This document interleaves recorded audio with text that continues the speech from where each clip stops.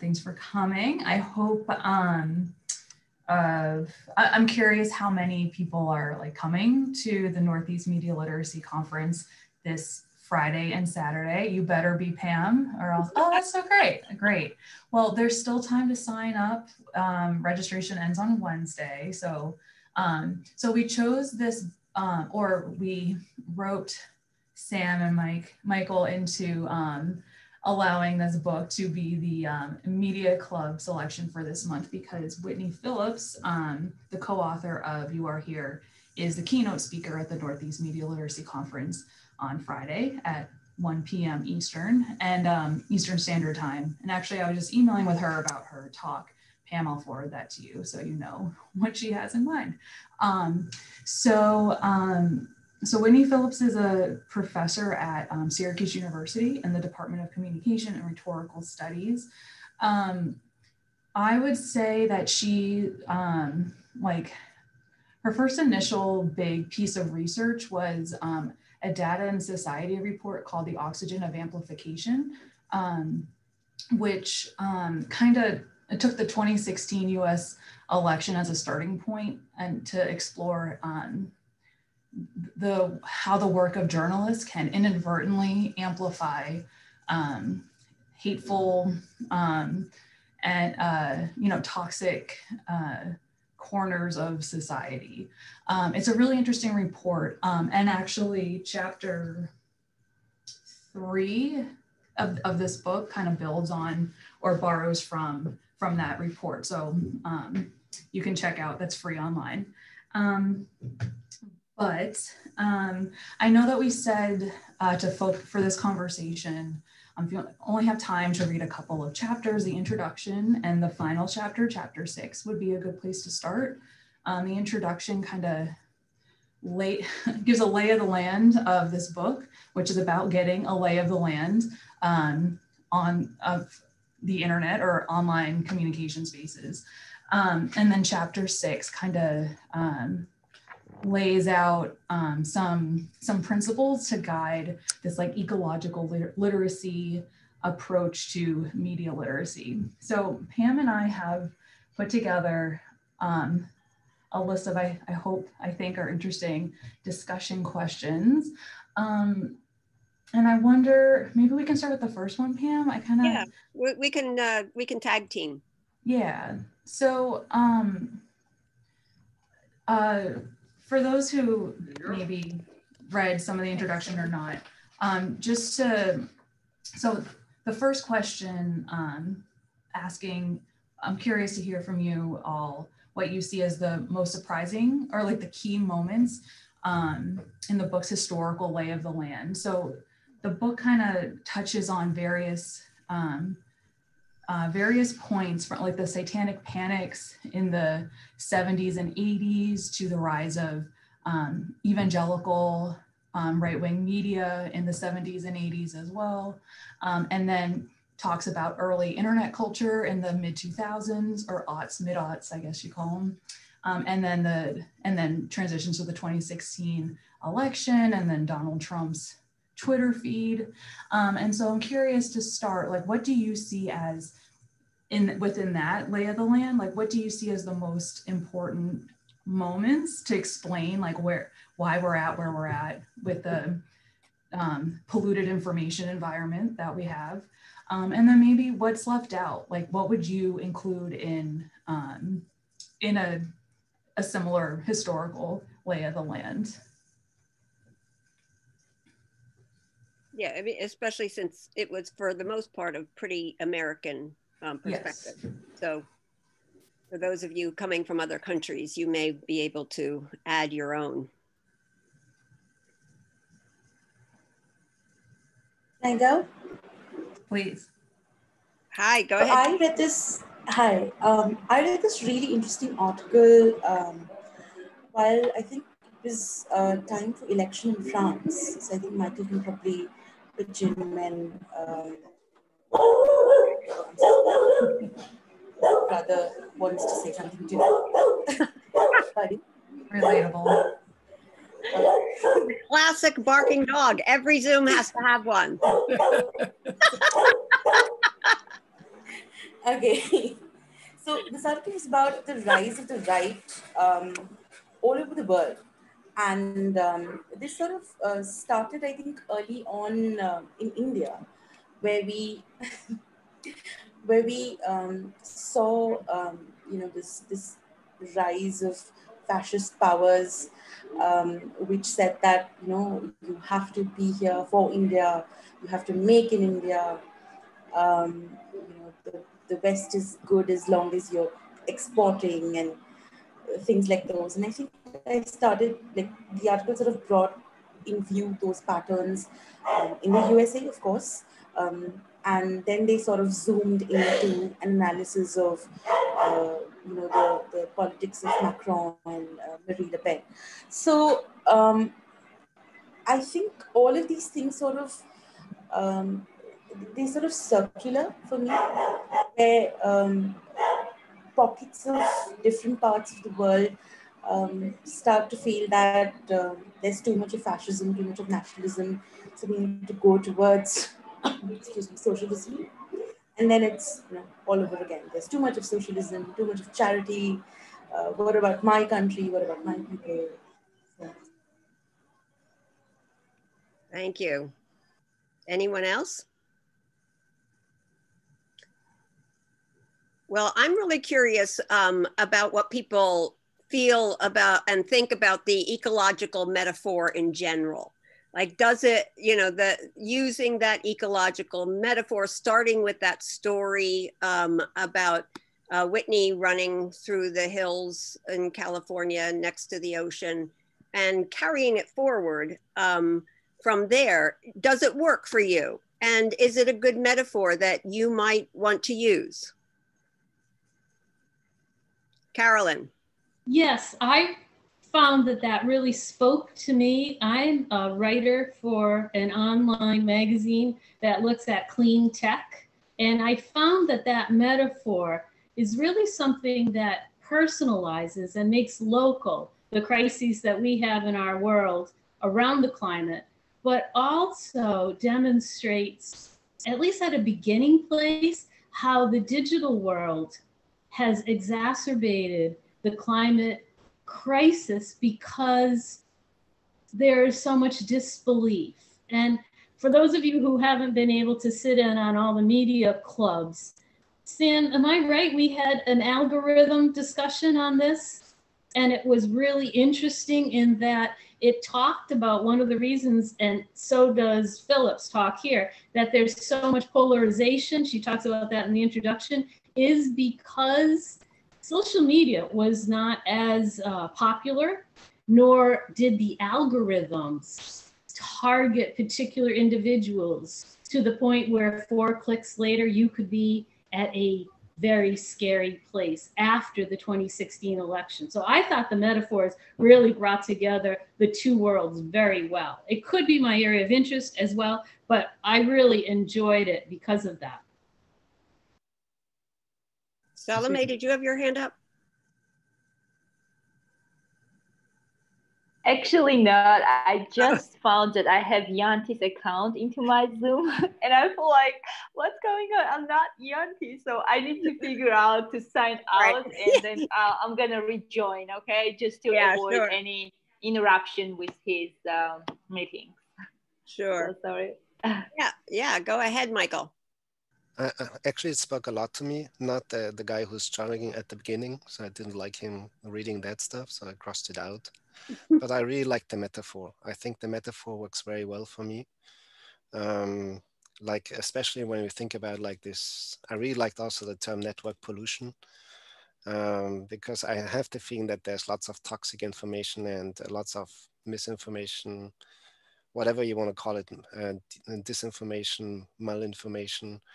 It's all like floating around there on the internet, and it's really getting like there's so much trash out there. We are uploading so much stuff onto the internet every day. So for me, it's in a way, it was a very good metaphor, and it worked quite well actually. So I was very pleased actually about that. So, and it helped me also like to it opened in a way also somehow ideas, because I have the feeling that the pollution, like the information flow, it's almost reminding me of water, like that's flowing like just everywhere. So it's just, and so it was very, so I really like that. So. Can you see yourself using it in any context, Michael? Of course, yeah. I see it right away. I liked also the idea that it's going up like on the level of, that it's somehow I had the feeling that it's above like the term misinformation, which has like a connotation, and network pollution. I had the feeling that it's more like first the observation, I had the feeling. And then you would say, is it misinformation? What's the motivation behind that pollution? Is it intended, not intended, these things? So I thought I would, I see myself using it, yes. Yeah, I agree. I thought it was interesting that they conflated the misinformation, disinformation, and malinformation into that one category. Because I think it is confusing to people, and you kind of always have to explain what the three terms mean. And so this kind of gives that more general. Who did I interrupt? And somebody? Could I just add, as a follow-up to Michael, that the authors remove motivation as a primary mechanism. They say that it's not enough to say, I meant this. If you did it, like the people who did the memes and it ended up taking on a life they never expected, they're still responsible. They're complicit. And I thought that's an important point to make, because we often excuse ourselves saying, I didn't know. They don't, these authors don't give us that out. Yeah, this is a really, really important point, Carolyn. Thank you so much for bringing it up.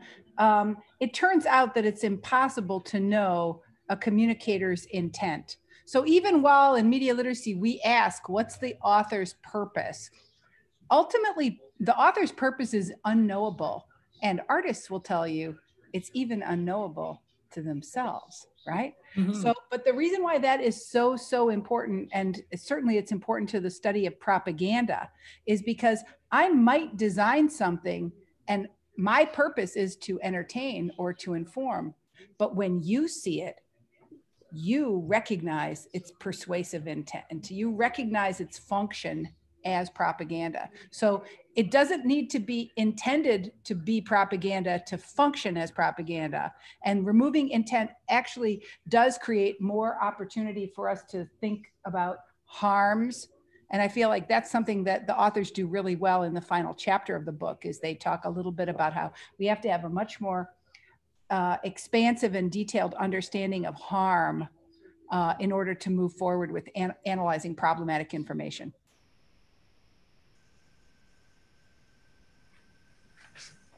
Yeah, Renee, I don't know if this is what you're getting at when you said that the author doesn't sometimes know their own motivation, but think about how many people are posting things with an ideology in mind and don't really understand that they are, you know, posting through a lens, or they're being influenced themselves, and that just kind of snowballs.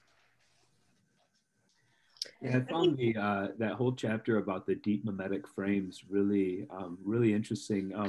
When I was writing my dissertation a few years ago, I was just becoming familiar with this idea of an ecological view of media, and I kept thinking as I was reading this, like how valuable this book would have been for me 3 years ago, because I was thinking about it in terms of how certain media tools kind of sometimes coalesce and influence other media tools in the ways that we use them, and yet in this book they take this the approach gets this ecological metaphor is expanded so much to think not just about how some innovations and uses influence other innovations and uses, but it also allows us to think about the difference between the individual and the community, how various people are looking through these frames, and how difficult it is to see your own frame.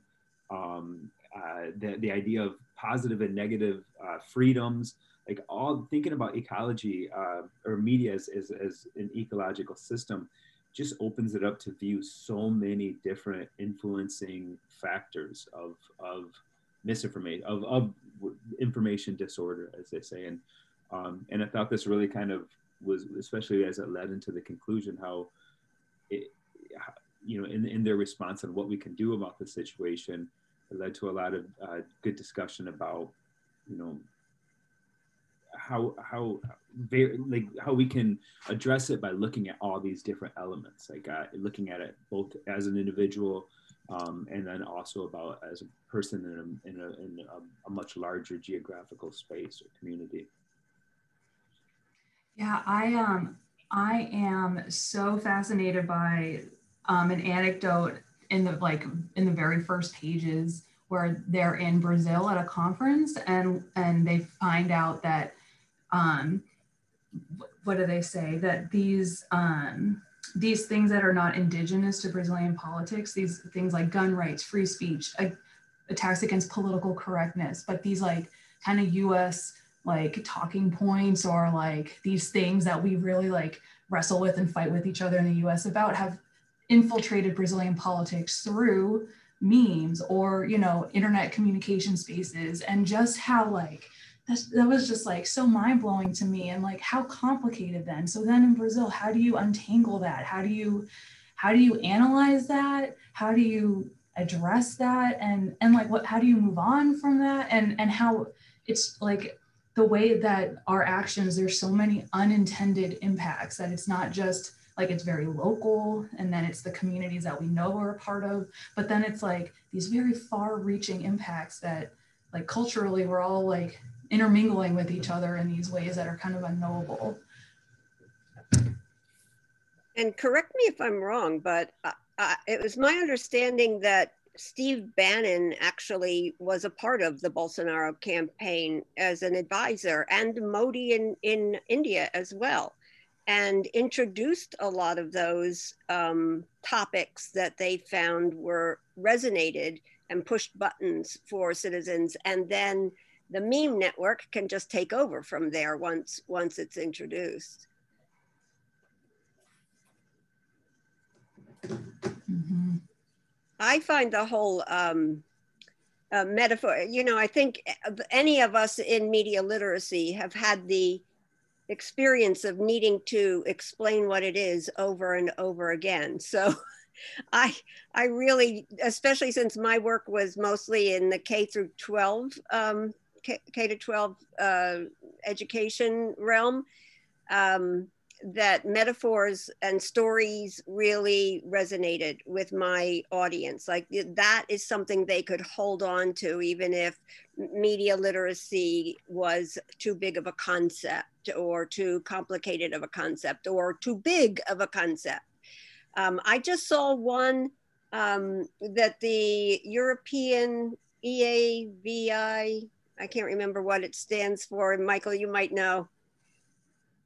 Anyway, they produced this little video with a little boy getting on a boat, and they use an oceanic voyage as their metaphor, and he's you know, attacked by pirates, and he thinks someone's hand is needing a help out of the water, and it's an octopus that's going to pull him down.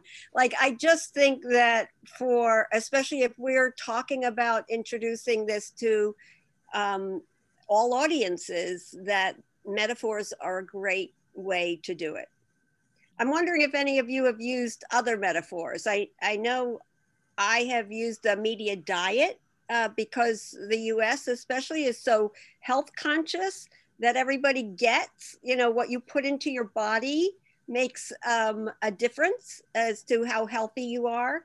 And so I've used that to be like what you put into your mind via the media that you consume has the same either positive or negative effect. Anybody else have other metaphors that they've used? Okay, let's keep thinking about it. Well, I can think of, it's indirect, but as I think I told some of you if you were here last time, I focus primarily on showing interesting, challenging, great films of all kinds. But I'm constantly thinking that my goals are similar to yours in the sense that I am trying to get students to think about multiple perspectives. And earlier, when a couple of you were talking about how you mistrust intent as a way to judge, I've come to that conclusion myself, because movies are made by so many people for so many purposes that I don't think, despite the French theory of l'auteur, I don't think you can say, here's the intent of the movie, but you can talk about perspectives. So in that sense, I don't know if you'd call that a metaphor, but I'm constantly saying, okay, and now how does this apply to advertising or politics or what you see on the internet? You know, trying to build from their enthusiasm about movies to engage them in thinking about other forms of media. Mm. Kathy, I saw you had your hand up. Yeah, I just put it in the chat there, but Davina mentioned infodemic, and I'm not sure if it's technically a metaphor, but it comes from that idea of epidemic. And so I was just thinking of that term as well. Yeah, great, thanks. This is kind of a simplistic metaphor, but one thing in the first chapter about the satanic panics, they talk about, I can't remember if it was there in the conclusion, where it talks about one of the ways we can address this is by understanding the limitations and of the platforms that we're using. You know, what are the functions of a like button, how does stuff show up in our feed? You know, how many characters are we allowed to type in? And this is a really simplistic metaphor that I use with my students a lot. And there's some problems with it, but one thing I always talk about is like, when you have a specific task you need to accomplish, say I need to build a chicken coop, which I've done recently, like I have a hammer that serves a couple specific functions. I can put a nail in, I can take a nail out, I can maybe prise something, but I know what that tool can be used for before I go into it. Just like I know a drill allows me to use it gives me some different capabilities. And so I tell them to think about, like, when they're on their devices, to think about the tool as not just the platforms, Twitter, Snapchat, not just as places to linger, but as places to perform tasks, places to gather information, and to think about the limitations of that information spread and what the different functions of those things are. And so just think about it as just like you would any sort of like handheld building tool that has limitations and what is the opposite set of limitations? Has possibilities. So, affordances. Yeah, affordances, which is what she talks about in the final chapter. And I went to that section. They write, we have to work harder to not allow the tools we use to restrict our site.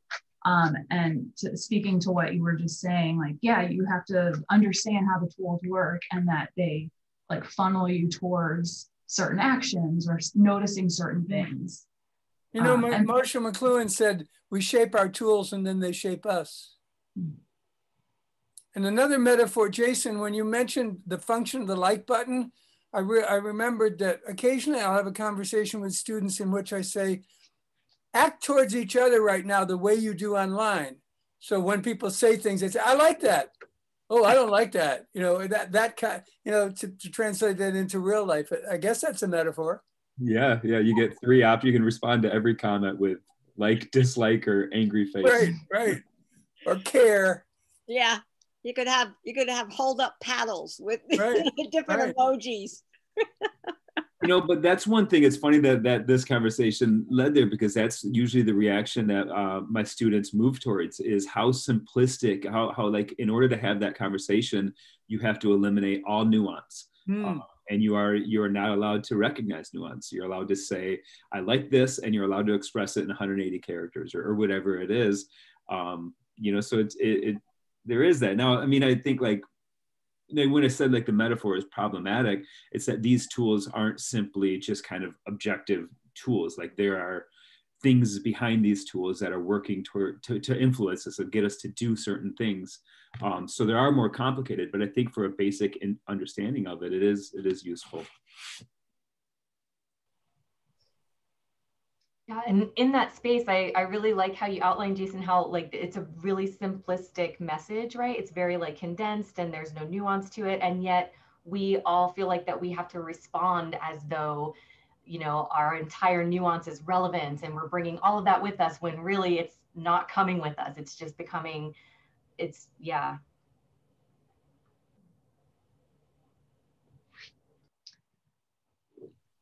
One thing that I work in K-12, I work in a high school, and some like a very predominant message in like internet safety or like digital citizenship curriculum is about individual responsibility. Like you like be careful what you post, be careful how you respond to things. It's very much like it is your responsibility to act right online. And I appreciated, speaking of nuance, what I would describe as a more nuanced perspective on individual responsibility that's kind of explored a bit in this book. And she, like they write, it's not, don't feed the trolls, in that like, well, if the trolls come after you, it's your fault because you responded and you're egging them on, or you're giving them what they want. But it's more the communitarian aspect of how does this impact communities if I amplify this message or whatnot. And I'm wondering if anyone also thinks about individual responsibilities online, or like how do you think about that? Whether, you know, you talk to students about it or you think about it yourself, like what are the responsibilities of us as individuals versus things are too complicated for us as individuals to truly take responsibility for.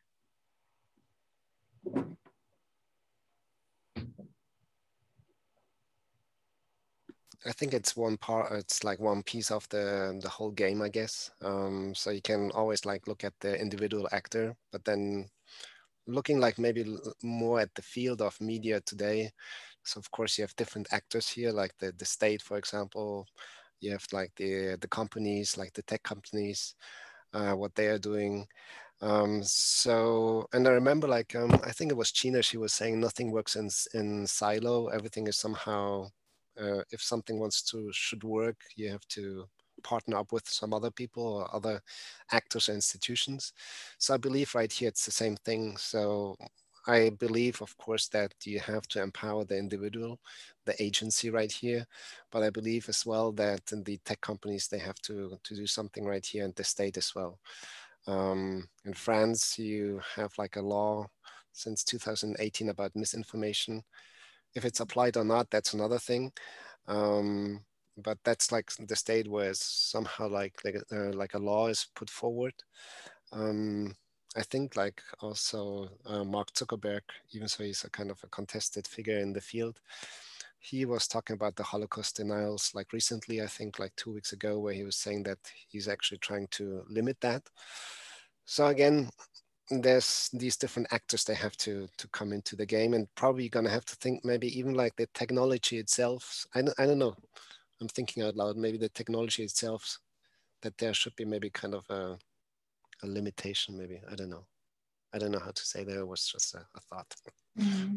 No, I think it's an important one, and it's why we've invited one of the 4 congressional representatives from Rhode Island to come to our final session at the conference this weekend to talk about government's response in regards to media. And he is the head of the committee that oversees like social media regulation. So, and has been, and apparently because of the report that they put out, that was the basis for the recent action against Google that is being brought about the consolidation of power and how that just grows and grows in social media and on the internet. So, you know, I wanted him to hear other people and media literacy people and get to know it even more than my voice in his ear. Yeah, and we've also invited Amy Klobuchar. I think she might be busy the weekend after the election, but we've invited her because she's introduced a bill for media literacy education here in the United States. And we feel as though our community needs to learn about that and how we can support it. So I think the government regulation and support piece is huge, Michael. Thank you for bringing it up. You know, and kind of on an overlap to that. You know, one of the quotes in the introductory chapter that got my attention was, "We all fit within a complex tangle of ideological, social, and technological connections. Knowing where we're standing in relation to all those other forces and all those other people allows us to better understand the consequences of sharing and even simply being in our networked environments. Most important of all, a "you are here" triangulation reveals how our individual me entwines with a much larger we, and how the fates of both are connected." So that just really made me start wondering about mapping ourselves. You know, how do we map ourselves onto the, you know, in that triangular? It just reminded me of a lot of, I think of a lot of the psychological maps that, you know, were introduced to me in my undergraduate degree that were really helpful in understanding where you were in the psychological realm of your family or of society or whoever was impacting your life. And that one made me just think about that, like, how do we physicalize or graph, you know, that kind of where we are. Well, and to that, like, that's another like element, like nuance that I appreciate. Because again, in like K-12 online safety, digital citizenship curriculum, there's certainly times we talk about social emotional health, but it's in a like cyberbullying way where it's like, don't be mean online. But I really appreciate, and as represented in that quote that you just read, Pam, how this kind of it's recognizing that there is definitely a social emotional impact of our life online, and our social emotional health impacts how we show up online. But it isn't such a simple like, well, just don't be mean. And no, it's like, think about where you are, like how you fit into the larger ecosystem. Like, it's so complicated, but it's not disconnected from ways that we think about other, as you say, like these psychological maps. It's not this totally new way of thinking about things necessarily. Carolyn. Pam was reading from the introduction, and there's an additional line that I think is important for this conversation. It says, "It's the difference between asserting that an individual has the right to spew whatever poison they want without restraint, and asserting that those within the collective have the right not to be poisoned." And I think it's a place where the metaphor is a little weaker here to suggest the environmental and digital worlds have commonality, because there's often a suggestion that we should look at our carbon footprints. And I have looked at my carbon footprints, which is not the discussion for today.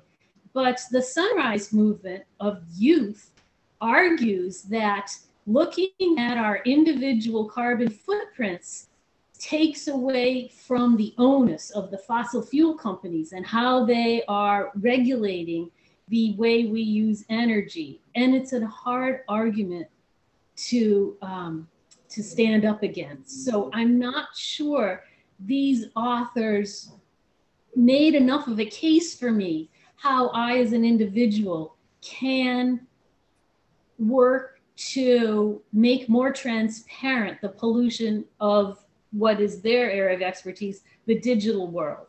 Part of my difficulty too is that I'm much older, I think, than the audience for this book, and I don't really get mimetic frames. So if somebody could help me with that, because my social media use, I'm sure, is a lot less than many of you out there.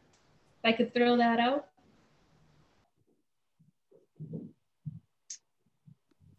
Yeah, you know, what you just said about the, you know, the poisoning and the being poisoned, it just made me think in terms of the arguments that are happening around here about mask wearing, you know, like my right to not wear a mask. But where does that intersect with your other people's right not to be infected by you if you might be carrying the virus? And some of the arguments I've seen are great. Like, it used to be your right to smoke anywhere you wanted to smoke.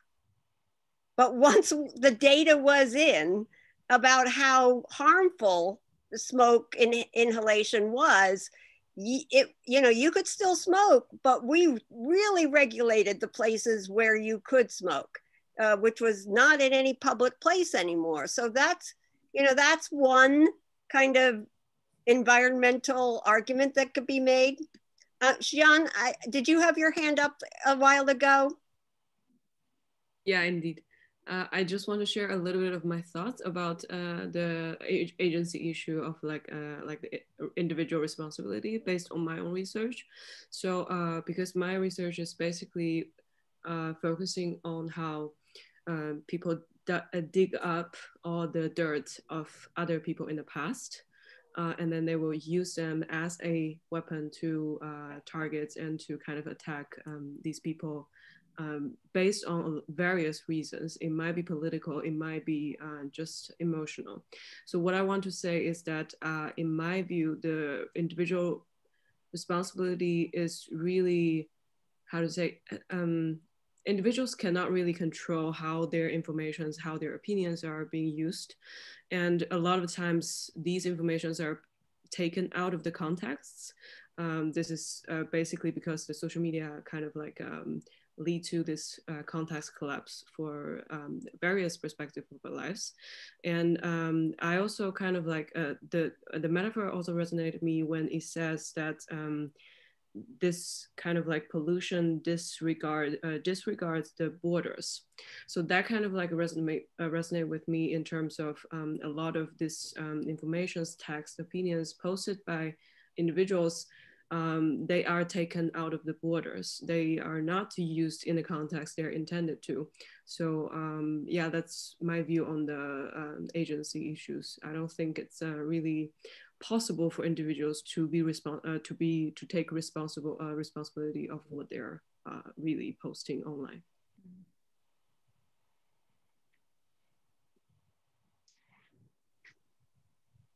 Michelle, that seems like a good segue into your quote about Phillips and Milner's taking their own responsibility for their own research. Oh, yeah. Yeah, so in chapter 2, I think it is, of the book, they talk about early internet culture in the mid-aughts, and kind of trace how like the culture of, internet culture, what seemed fun back then and just kind of like ironic and, just joke about anything goes on the internet, how some of the roots of like what's toxic today has roots in that culture that brewed back then. And it's I actually was introduced to Whitney Phillips' work by an essay that she wrote, that she really gets personal about how, as an early researcher, she can recognize how she contributed to that, how she would write, she did research on troll communities in 4chan, and how she kind of like uncritically wrote about that world, and Milner says he did too. His dissertation was on memes, and he just wrote about these horrific memes but like free of context, and just talked about like the rhetorical devices these memes use without really reckoning with the fact that they were like Holocaust denying memes or whatever, like that was the joke. And so they get very personal, I think, in chapter 2, and really talk about how their early research, they can see how they negatively contributed in the early days. And I'm just really struck by that. And I wonder, how can research, education, journalism, how can these things contribute negatively, perhaps, to culture and society in ways that are totally unintended? And I wonder if anyone can think, if anyone wants to reflect personally, and, I'm sure no one here has done anything truly harmful, but if there's anything, the way that you used to teach about you used to teach about something in the past or whatever, if you look back and you think, actually that was training people to focus on the wrong things or whatever. If anyone has any thoughts on any of that.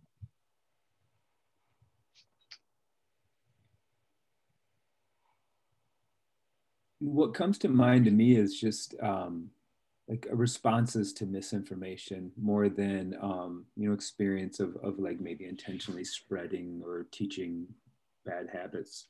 And because they talk a lot about, I think it's a really interesting approach in the final chapter where when they discuss, you know, what can we do to help this problem, you know, they kind of take the stance that, you know, like fact checking, for example, is not always the appropriate response. And sometimes it can further entrench people in their ideologies. And then also, you know, they stay very open-ended on this. They provide a lot of solutions, but that always ends with this solution is probably not always the right response. I mean, and I think like sometimes it's trying to, in order to help people see beyond their mimetic frames, to try to you know, present alternative narratives, which was mentioned earlier. Another point was to help people is to try to describe, you know, how this misinformation can spread and try to help them understand that the whole processes of communication spread and how you can be misled easily and what happens when you share that information.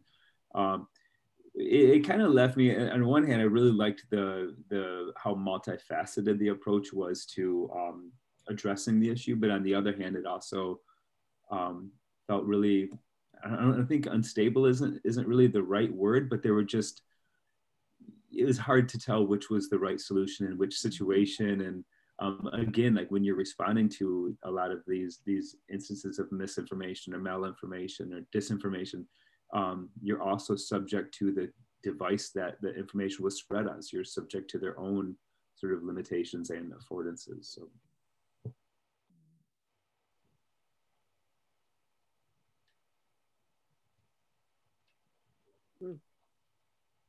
Yeah, so I mean, if I'll reflect on mistakes that I made in the past. When I taught in middle school, I would just like tell kids to use certain digital tools, and if they questioned like, well, why this tool or something, I would just kind of brush it off and I'd be like, because I found out about a conference, I think it's a really good tool, so you're going to use it.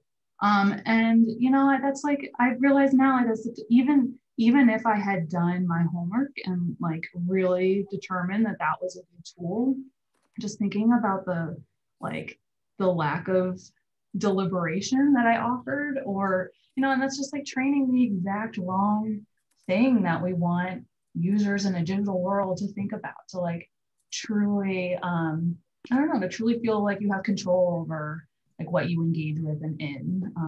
But that's hard. But then, you know, if I to do that, it's like, it's all, you know, it's opening up a can of worms perhaps. And then like my lesson plan derails because all these students are rebelling and saying, I'm not using that tool. So yeah, reflecting on like where to, I don't know, where to open up the conversation and then where to be like, we have to use that, sorry.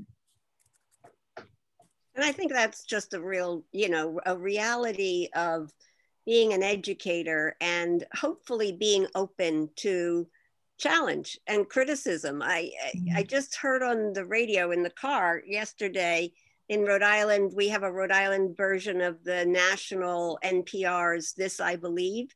And the one that I heard yesterday was written by a middle school student who felt uncomfortable when her teacher, not when she introduced the land, the native land that we live on here, but then started playing a drum and singing an Indian chant. And she just felt as though that was cultural appropriation and was nervous about approaching her teacher about it.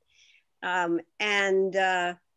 think that with media, especially older high school students and middle school students are really sensitive in this area because they really feel as though their students know so much more than they do about the media environment.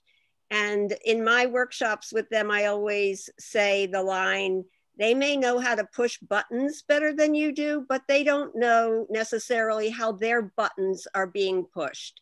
And that's where you come in as an educator to teach critical analysis skills. That's what media literacy is all about. We are getting close to the end. So how about your last question, Pam? I like that. Yeah, question. so I just wanted to mention that, it happened totally by accident because, we were still thinking about an in-person conference when we invited Whitney Phillips, who is local, to come down from Boston or Syracuse to Providence to be our keynote speaker. But Phillips and Milner's book title, You Are Here, became the perfect way to start a conference whose working title, and now the title of our final session, is Where Do We Go From Here? So, I guess my last question is, how does the book and its metaphor provide us with some idea of how to get out of the media mess that we're currently in? It's a big question, I know. Well, I think there's a big cleanup to do, right? There's a big cleanup, yeah. Yeah, on both counts, but, and it was, I'll tell you, it was funny just today in the road trip, which is the Boston Globe attempt to infiltrate the Rhode Island market because our own paper of record here has been so co-opted. They gave some data about this great research about what states saw as their top 2 issues, critical issues for this election and this time. And Rhode Island was one of only 4 states that had climate change in its top 2. COVID was 1, and COVID was in most of the states, and climate change was in 2, only in Rhode Island, Alaska, California, and Oregon. And I just thought, yay for us, yeah. Because they're both about survival, and even though the other issues that were of paramount importance to other states, like racism, and, systemic racism and healthcare, are important. It's like, if we don't deal with these huge environmental issues, we're not going to be around to deal with those other ones. So that's, I guess I voted in that.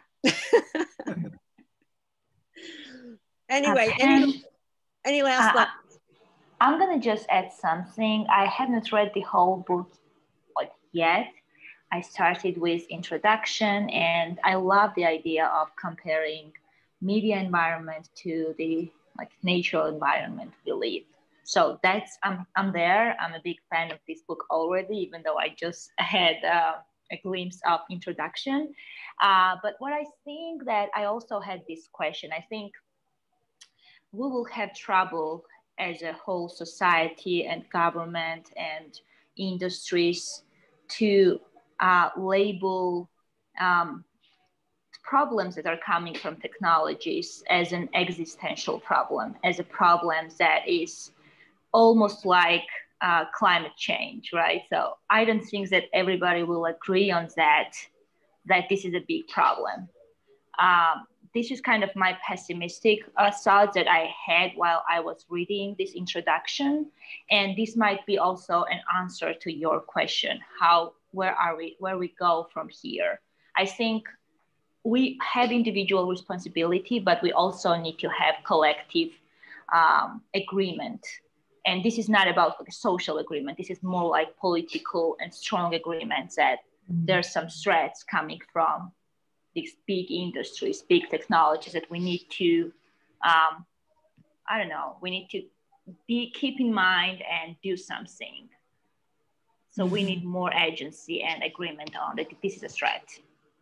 But maybe here that might be actually the metaphor helpful, like when you think about ecology today and how ecology evolved like 20, 30 years ago, at least in Europe, and how ecology or like activists right here trying to find answers to the pollution. Maybe that could be like a kind of indoors and maybe could give ideas how to control or like to deal with this kind of network pollution. Because I remember as well, for example, the fact that many times society is used as a lab. So people are throwing like new technology into the society.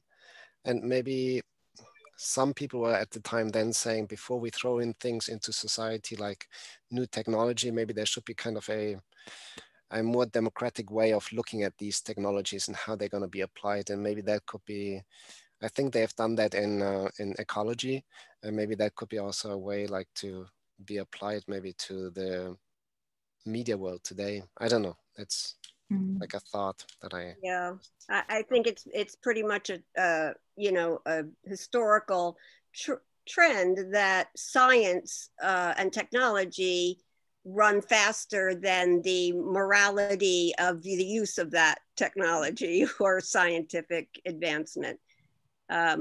So it's where we are. Well, and also like, it's not just a technology problem. It's like it's a political problem that we have to contend with. That Davina you had your hand up. I don't know if you still want to say the thing you wanted to say then. You'd need to unmute, Davina, if you want to jump in. I'm sorry, it was stuck. So actually, Salome sort of covered the point very well. You know, that we need, sometimes there's too much of responsibility, too much of burden that is sort of dinged on the individual's shoulders. And we really need like a constant effort, a collective effort, which is guided, because there are so many issues in the polarization, you know, and the echo chambers. I mean, if I believe in something, I will find, you know, through confirmation bias, conspiracy theories or fake news or even real news, which sort of just helps me dig into my existing biases. So yeah, there's a lot of trash, as Michael was mentioning, that we need to clean up. Yeah, I think that's a good place to wrap up, that it is definitely just like, you know, our environmental crisis. It's going to take a multi-pronged approach to, you know, to really start turning the tide around this. So which is a big part of why we wanted to expand the conference this weekend to include journalists and civics educators and more librarians, you know, not just the media literacy community, so that we could have cross-disciplinary conversations about this and learn how to support each other's efforts, which is what that last session is going to be all about. So looking forward to seeing you all then. Hold on, Pam. Do you actually have the link for the conference, maybe to share with everybody? I'll bet Michelle can find it and pop it in very quickly. So that would be, still register, and for anybody here, if it's only $40 US, which we tried to make really affordable, but if that is a stretch for anyone, please just contact us individually, and we will do what we can. And the keynote is going to be then with the author of that book is going to be Whitney on Phillips at noon Eastern 1 Eastern Standard Time on Friday. Okay. I actually, if I try to find the website, my computer is going to freeze. So I wrote the like here, I can probably get it. It's, if you go to northeastmedialit.com, you'll get there, and I wrote that in the chat. I wanted to share at the end as well, like while we're wrapping up, it's to the hour right now. I want to say thank you to Pam and to Michelle to running the show today. It was great conversation. Many thanks for that. And I think it's very nice to have the conversation just before the conference to get ready and to warm up and have an aperitif before the meeting and the conference. I really like that. Yeah, so to anybody, feel free to have ideas, any articles that can serve you in any kind of same context to share and to speak up. We really like that, Sam and myself. So don't hesitate, don't be shy. I'm putting into the chat box the link to the media club. So the next media club is going to take place in December, I think the first Monday in December.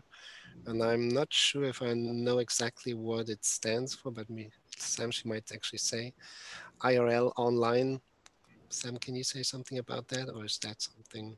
Yeah, so Wes Fryer is going to join us and host a conversation about, yeah, whatever that is. I'll be honest, I don't know what it is yet. I haven't consumed it, okay. But we're really happy to have it on the schedule, and we've got things lined up through February or March, so that's really exciting. But please host something after that.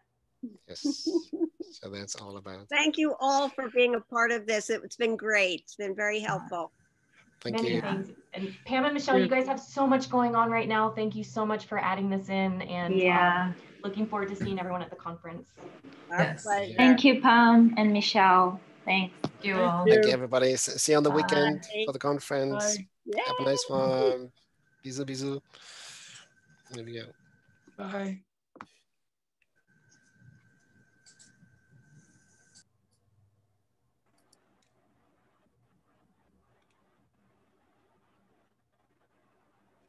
That was a good conversation, right? Fred, what happened to you? You're unmuted.